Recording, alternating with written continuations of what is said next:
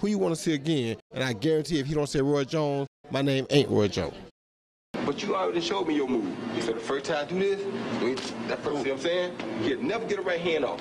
Okay, so I go 1, 2. He ain't nowhere in the hell he gonna get there. It ain't nowhere in the hell. Oh, he felt it was okay. Well, he turned it up against He takes a right hand and a left hand, and he's on the canvas again for the second time in 2 fights. And for the second time in 2 fights, he's not going to get up, and he's been knocked out again. Well, right there, I was just stepping to him. I said, let me throw a jab, and I didn't see him respond, so I said, ready right on that. And there it was.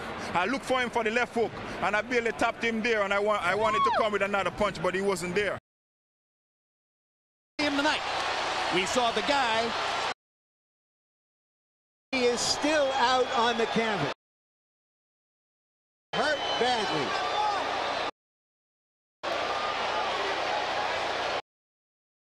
Who got knocked out by, it could have happened earlier in my career. Not the same fighter. He has not moved. He's still laying. Ended in a knockout victory for the guy who had dominated it from the opening bell. And hurt badly.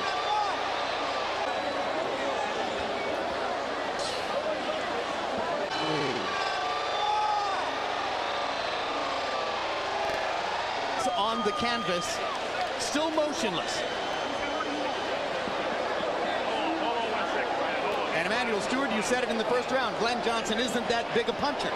For Glen Johnson, who's not that big a puncher, to have done this damage to Roy Jones tells us. And still the IBF light heavyweight champion of the world, Glen, the Road Warrior Johnson. This was a round I figured Roy was going to come out and let it all hang out, and he gets knocked out himself. My name ain't Roy Jones.